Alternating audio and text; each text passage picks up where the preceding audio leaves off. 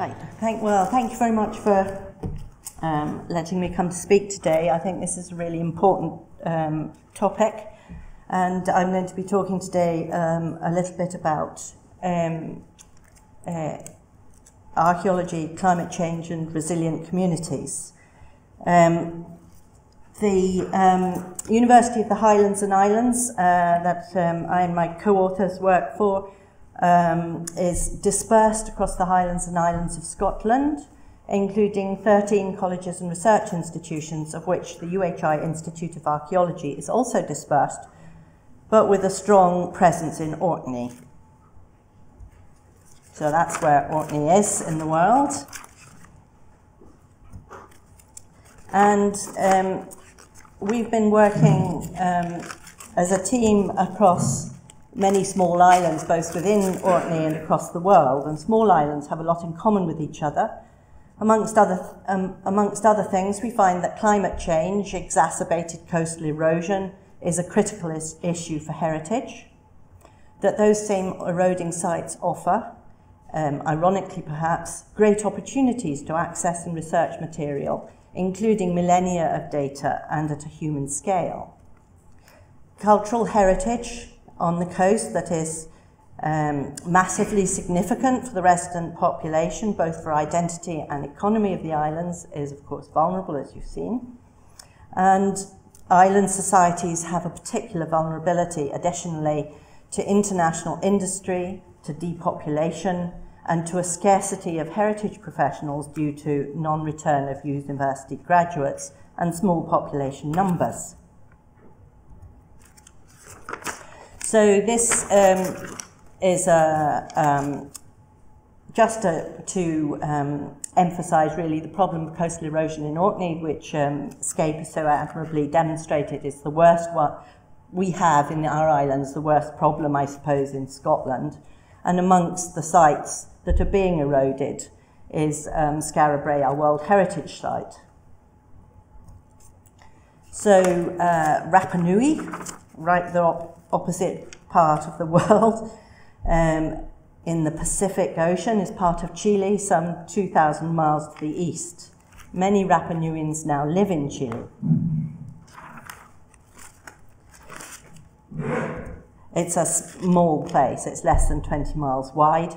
Surrounding the island are scores of moai, these are the famous statues, and their platforms called ahu are also situated on the coast. The ahu platforms incorporate the ashes of the dead. Climate-driven rising sea levels are actively eroding these World Heritage Sites. Cremation was, unusually for Polynesia, the dominant burial rite during the Ahu building era, and offers an opportunity to learn much about the beliefs of society, chronology, and to become a rich source of data about the population more generally. The need for trusted homegrown archaeologists to work on these sites is apparent. In a recent series on the impact of climate change on heritage sites, the New York Times quotes Camilo Rapu, the head of Rapa Nui's National Park, who says, "You feel an impotency in this, to not be able to protect the bones of your ancestors. It hurts immensely."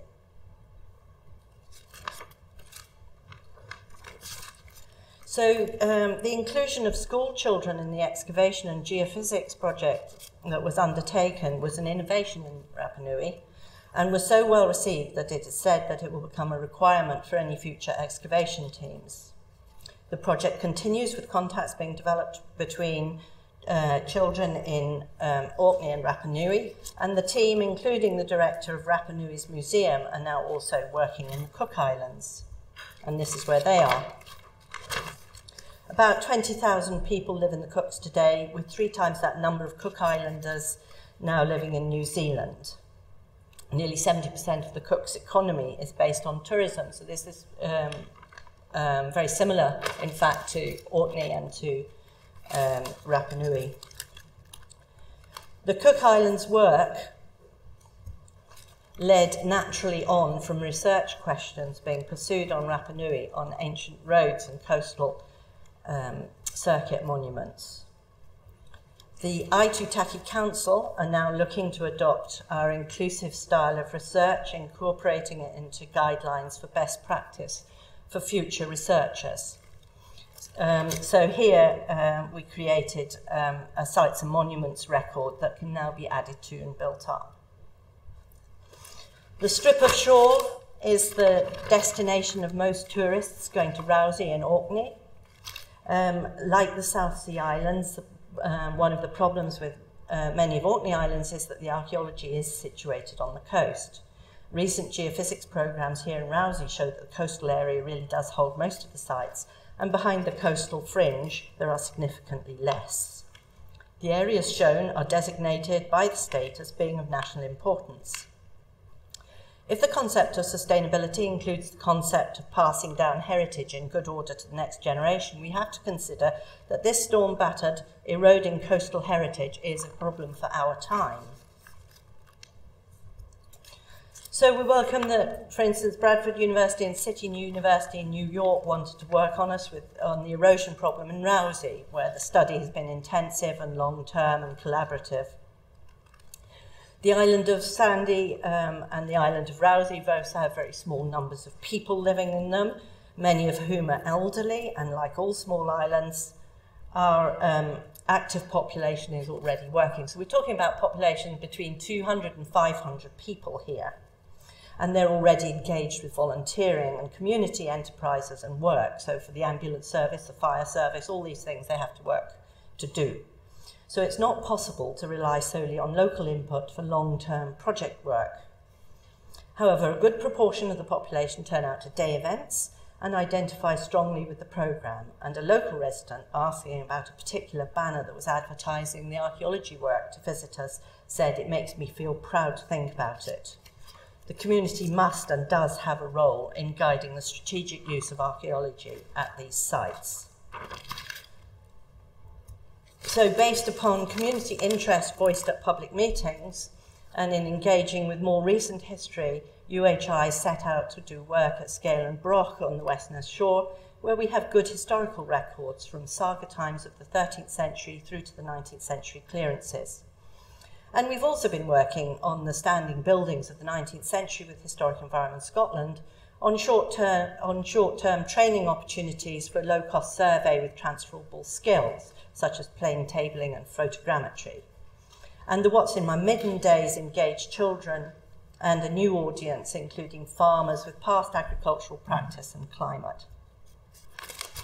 In Papawestry, islanders worked with Orca from the UHI to model an eroding site there, recorded during the Beast from the East in March.